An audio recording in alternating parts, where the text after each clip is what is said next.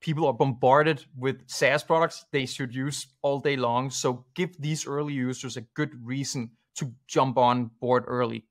And I would suggest simply offering them a lifetime on the product for free. And if the product is associated with a high level of friction, if there's a high investment to get in, you can even consider paying your first users to start using it.